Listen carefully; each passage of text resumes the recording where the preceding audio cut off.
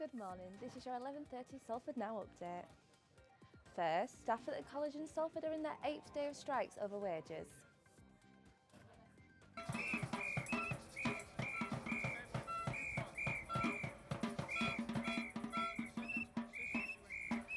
Members of the National Education Union say they're owed a pay rise after management refused to implement the government's nationally agreed deal on the rise in living wages.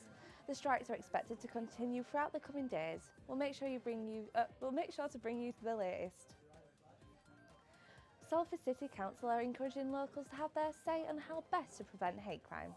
It comes as statistics reveal a 300% increase in hate crime in Greater Manchester over the last 7 years. Residents have until Sunday to give their views. Visit Salford City Council's Twitter to find out how. Traditional Morris dancing is being kept alive in the heart of inner city Salford. Dance troupe Team Unique say the sport has social, physical and mental health benefits. It's a belonging really for a lot of kids. If they're going to school and they're not don't have many friends at school, not very popular at school, this is a different chance for them to get within a group of people or be involved in something else that's not academic. That's all from us now. There's always more news on our website, salfordnow.co.uk.